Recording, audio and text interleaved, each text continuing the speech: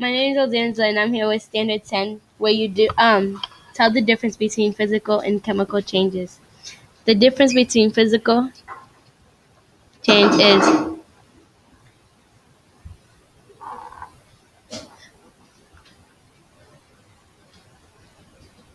the difference between a physical change is when you have water, which is a solid right now, which is liquid, but when you freeze it, it turns into a solid, and then when you unfreeze it, it's a liquid.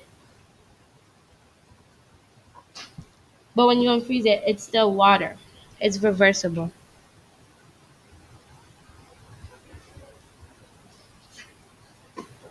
A chemical change is when you burn paper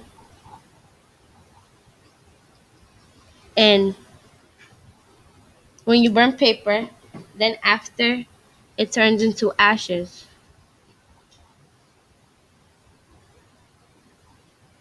But it won't go back to how it was because it's not reversible. All right, so it says the picture below shows a beaker containing a clear liquid at a temperature of 20 degrees Celsius.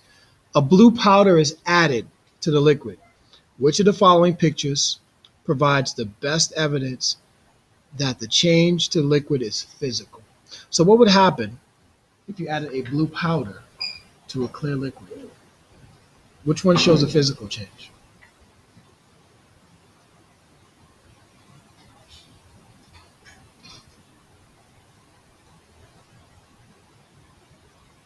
If it's 20 degrees Celsius,